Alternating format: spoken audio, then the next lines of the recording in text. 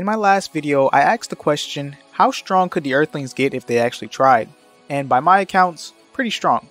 With the use of consistent training, sparring partners, a gravity room, and 2 years in the Room of Spirit and Time, by the end of the Buu Saga, the Earthlings would have been on par with the base Saiyans. And with the Kaioken in the Mystic form, which for them would have been a 30 times multiplier, they were able to close the gap between their power and the Super Saiyan transformations. But with that out the way, let's see how far the Earthlings can go in Dragon Ball Super if they actually tried. The first missed opportunity in Dragon Ball Super is not learning any forms of fusion. After the Buu Saga, it should have been apparent that there are some enemies in the universe that require the combined strength of 2 warriors.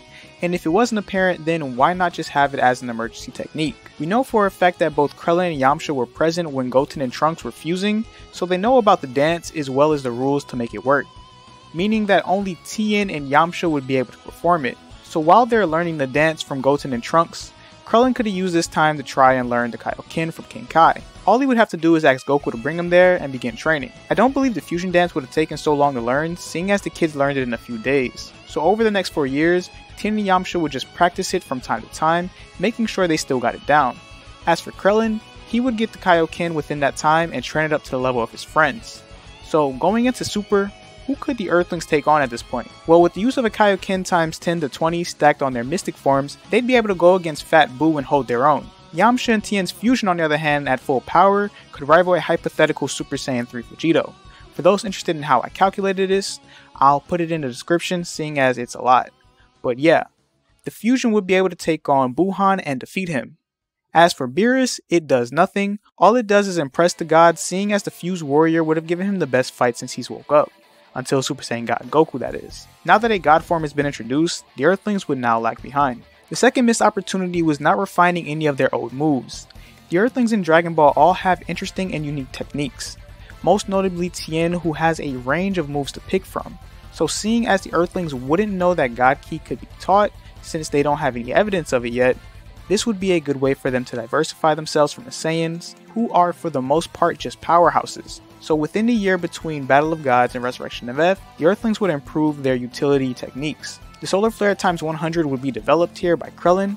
For those who don't know, the Solar Flare times 100 is a stronger variation of the Solar Flare that can blind opponents even if their eyes are closed if used correctly. And on top of that, it strips the enemy's ability to sense ki. Tien would improve upon the multi-form technique to the point where he can control how much ki he puts into each clone. This allows him to make weaker clones for distractions rather than trying to overpower an enemy. This way he can keep his energy rather than losing half his power for one clone that's just half his strength. Think of them more like shadow clones at this point.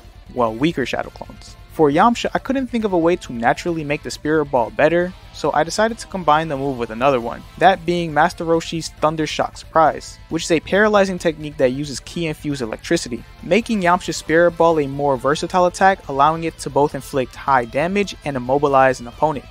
He would obviously learn the normal technique from Roshi, and then with some practice he would implement it into a Spirit Ball. With these refined techniques in hand, the Earthlings would be able to put up a decent fight against First Form Frieza, not because they can overpower him, but due to how they use these techniques to their advantage. Blinding him, paralyzing him, and confusing him with clones, all whilst landing attacks here and there, slowly wearing him down. Frieza would be forced into his second form after almost being cut in half by Krillin's Destructo Disc, and in response, Tiencha would appear again taking on the Tyrant, doing surprisingly well, and the fight would continue until Goku and Vegeta arrive at the battlefield to take over. Now this is where the third missed opportunity appears. Up until now, the Earthlings wouldn't have known that God Ki can be taught, but once they see Vegeta go blue, this should have clued them in. By simply asking Whis or Beerus, they would have confirmed that it is possible for mortals to be taught how to use God Ki. Now as to how they would convince Whis to teach them, well this is where I believe Yamcha's charisma would save the day. He convinced the angel that the Earthlings got this far without the use of any fancy Saiyan transformations, and that he should give them a shot. Whis would ponder on this, and if you remember, Whis is still looking for a replacement for Beerus, as Vegeta hasn't actually agreed to it fully. So Whis agrees under one condition, that being that one of them has to become a candidate for God of Destruction. Krillin having a family would instantly say no, and Tien having other ambitions here on Earth would also say no. Yamcha on the other hand doesn't have much going on right now, so he agrees. With this, the Earthlings training with the angel would begin. fast forward a couple months and the Tournament of Destroyers would be announced, and at this point I don't believe the Earthlings would have grasped the concept of God Ki fully, so in preparation for the tournament, for the next 3 days, Whis would put the Earthlings within the realm inside of his staff, which is similar to the Room of Spirit and Time, which you can only move if you're using God Ki. Since we don't know the time dilation within the staff, we'll just say that it's just like the Room of Spirit and Time, meaning that 1 day equals 1 year. So they'd be here for the next 3 years, fully mastering God Ki while training with one another. With God Ki flowing through their veins, how strong would they be after these 3 years? In their base forms, I'd say that they'd be stronger than base Goku and Vegeta from ROF, but weaker than the current base form of the Saiyans. This is due to the Saiyans getting a 1 year head start with Whis. Now, something I wanted to mention is that the Mystic form gives you power based on your potential, and I believe that after unlocking God Ki, it's safe to say that the Earthlings' potential would skyrocket, as potential isn't something that is static. Now, how much stronger would they get? Well, it's hard to say at this point, but seeing as Gohan, who barely trained since Cell, went from Buu Saga level to Super Saiyan Blue level in 1 day, then I think we can say that with the Mystic form, the Earthlings would now be hitting Super Saiyan God levels of power. So going into the Tournament of Destroyers, what would happen? Well, the lineup would change, having 2 of the Earthlings instead of Buu and Piccolo. For this scenario, I went with Krillin and Yamcha. The order would go Goku, Yamcha, Vegeta, Krillin, and Monaka. The only big changes would be that after Frost gets caught for cheating, Yamcha would run through the rest of Universe 6 until he goes against Hit. And because of Yamcha's fight, Vegeta would perform far better against Hit here than how he performed against him in canon. Even with that advantage, he'd still lose, seeing as Hit would just progress his time skip if need be. Now, Krillin, even with the use of a ×20 Kaioken on top of his Mystic form, would still lose. After that, Goku does what he does, and Hit eventually forfeits against Monaka. So even with God Ki coursing through their veins, the Earthlings would still struggle to keep up with the Saiyans' growing power. The fourth missed opportunity was not learning any new techniques. It's safe to say that Goku's instant transmission is by far one of the most useful techniques in the Dragon Ball series. If the Earthlings wanted to advance themselves even more, then they would have gone after it. If they did decide to obtain it, all they would have to do is ask Goku, and since Goku hasn't been shown to be able to teach this technique, he'd most likely bring them to planet Yardrat and let them learn it themselves. Once here, the Earthlings undergo spirit control training, and after a few months they would have obtained every technique from the Yardrats. With instant transmission, a more effective multiform, gigantification, healing, and spirit fission in their arsenal, and a power boost from the spirit control training, how strong would the Earthlings be? Well, they'd still lag behind Goku and Vegeta in terms of power, but with the addition of these techniques, they'd be far more versatile. So going into the Goku Black arc, who could they take on? Well, in terms of power, they wouldn't be able to keep up with Goku Black after a few of his Zenkai boosts. However, even with all of Goku Black's power, once Zamasu and Goku Black fuse, after being overwhelmed by Goku and Vegeta, the Earthlings would simply defuse them with the use of Spirit Fission. After that, Goku Black could simply be defeated by Vegeta or Goku, and either Goku or Tien could seal Zamasu away with the proper containment, putting an end to the Goku Black arc. Now, within the time between the Goku Black arc and the TOP, the Earthlings, with the use of the Room of Spirit and Time, could close the gap between themselves and the base Saiyans that was caused by the 1 year head start that the Saiyans got with Whis. This is because at this time, both Goku and Vegeta slowed down in their training due to other factors, their family. The next missed opportunity isn't really something that they missed, seeing as the next opportunity is something that would only have appeared after the Yardrat training. But if they did want to increase their power output even more, they could have combined 2 techniques. The 2 I have in mind are the healing technique from the Yardrats and the Kaioken. We know for a fact that the Kaioken is a strenuous technique, and at most we've only ever seen it used at ×20 in the canon series. That's why for the majority of these scenarios, I only gave the Earthlings a 20 times multiplier. However, if the Earthlings could find a way to constantly heal themselves during a fight, then they could circumvent the limitations of the Kaioken, essentially allowing them to tap into higher multipliers without having to worry about their bodies being reduced to ash. I'm not going to say that they could do a Kaioken ×500 or anything, seeing as that would probably kill them on cast. So if anything, we can say that they can tap into a ×50 to ×20 with the use of constant healing. And if we're saying that their mystic forms are at Super Saiyan God levels, then with the use of these higher Kaioken multipliers, they'd be on par with or stronger than Goku and Vegeta in their blue forms. Now with these 2 techniques working in tandem, who could they take on in the TOP? Well, at these levels, they'd reach the upper echelon of fighters, only being outdone by characters such as MUI Goku and Jiren. Now, what would this change? First, the lineup changes here, seeing as Yamcha is more suitable to be a contestant in this scenario, so just replace Frieza with Yamcha. As for the tournament itself, they'd go through the weaker characters quicker, obviously. And as for the big changes, the Earthlings would heal everyone up when given a chance. The fight against Laza would end prematurely thanks to the Earthlings defusing the warrior. This boat and Topo would have been eliminated much quicker due to being overwhelmed by the majority of the Sea Fighters. And thanks to the Earthlings, most of Universe 7 makes it to the end, Piccolo and Roshi being the only ones to be eliminated since the Earthlings' inclusion wouldn't have changed what happened to them. Now when facing off against Jiren, Yamcha and Tien would fuse into Tiencha and take the lead with the others backing him up. However, Jiren would still power through, eliminating most of them, and 17 still sacrifices himself in an attempt to defeat Jiren, leaving only Goku, Vegeta, and Tiencha. Events would play out similarly to how they did in the tournament, only difference being that after MUI Goku's fight, Tiencha would have easily disposed of Jiren with little effort, putting an end to the TLP. Remember, a weakened Frieza and 17 were the ones that faced off against Jiren at the end before Goku arrived.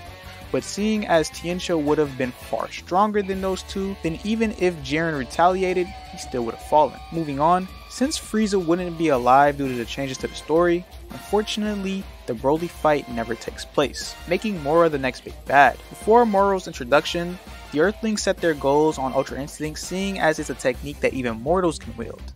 They'd spend as much time with Whis trying to unlock the technique, but unfortunately for them, it wouldn't be that easy. When the Moro arc begins, the Earthlings would be absent at the beginning due to being on Beerus' planet. However, they would make their way back to Earth once Whis departs in order to meet with his father. I do believe that Vegeta would skip out on planet Yardrat, seeing as the Earthlings already learned all their techniques, and Vegeta being Vegeta wouldn't want to copy their abilities. Instead, I think he'd go back to Beerus' planet, looking for another way to gain strength. When he does, he'd see that Whis is gone, and the same dialogue between Beerus and Vegeta happens, alluding to there being another power besides UI, meaning that Vegeta's Hakai training would start earlier than before. Now when 7-3 and their gang made their way to Earth, in the manga, only Krillin was present, seeing as Tien and Yamcha were both MIA. However, with the use of the instant transmission, they'd all be present. When 7-3 and his gang show up, the two others with him are quickly taken care of, leaving only 7-3, and I don't believe that he'd bother trying to grab the back of any of the warriors' neck. Rather, I believe he'd resort back to Moro's power, seeing as he'd be facing off against 4 of them, Piccolo included. And since the Earthlings don't have any knowledge of Moro's abilities, they'd probably get their energy absorbed before they realize what happened,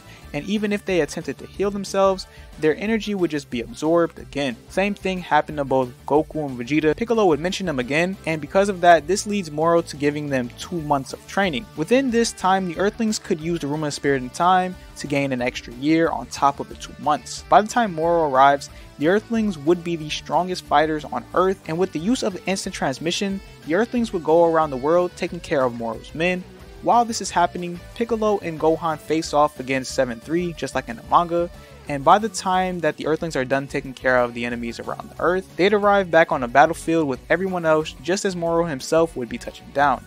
When he does, the Earthlings immediately challenge him, Moro believing that they're pushovers, sends in Sagambo to take care of them. At the levels they're at now, they'd make quick work of him, Moro's energy or not. Once Moro sees this, he would take the Earthlings more seriously. All 3 of them go into their mystic forms and stack a 70 times Kaioken on top of it, and immediately rush Moro. And even with all this power, they wouldn't be able to outright beat Moro, seeing as Moro would be far stronger than them, but through them periodically landing hits here or there, Moro would lose more and more energy due to spirit fission, and once Moro realizes that he's losing energy and is back to a corner, he would attempt to use his magic to escape similarly to how he did when he faced off against Vegeta. But with the Earthlings at this point having more experience with instant transmission, they'd intercept him before he made his way back to 7-3, and with the use of their signature attacks, they'd erase the weakened Moro from existence, putting an end to this arc. Now with Frieza being dead, the Heater's goals still would have been to become the rulers of the universe, and without having to deal with the Emperor, they'd be able to enact their plans.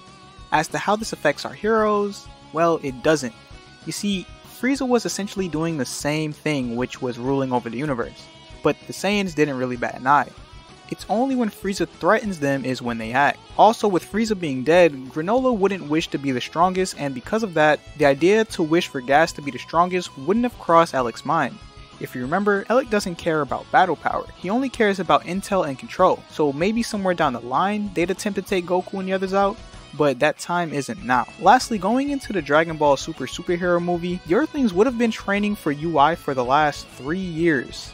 And with the way that UI is explained, it is a technique that can be learned by mortals with God Ki and requires a link between your consciousness and your body to allow you to dodge and attack without thinking. It requires a disciplined mind and body. It isn't just another power up that can be attained through emotions or just physical training. And with that being said, I do believe that the Earthlings would have been able to tap into it by the end of the 3 years, with Krillin and Tien having a better grasp on it compared to Yamcha. I say this because in the manga, Master Roshi uses principles of UI and is able to dodge Jiren, and it's said that with many years of training and a disciplined mind, that Roshi was able to achieve this. However, with the Earthlings in this scenario, having spent their time with an angel for the past 5 to 6 years, and the past 3 years strictly focusing on these principles outright, then it could have happened. For those saying that even Beerus and the other gods haven't attained it, so the Earthlings wouldn't be able to, well, the thing is about the destroyers are, the mentality of a destroyer legitimately conflicts with the principles of the UI, and that's why after years of training, many of them still struggle. So with this, how strong do they become? Well, unlike Goku, whose Saiyan body made a form to utilize UI to the best of its abilities, these Earthlings would probably be knocking on the door of UI Omen Goku. With that being said, tell me what your thoughts are on this video. What did I miss that you think that could have made the Earthlings stronger? And if you disagree with any of my points, feel free to leave a comment down below.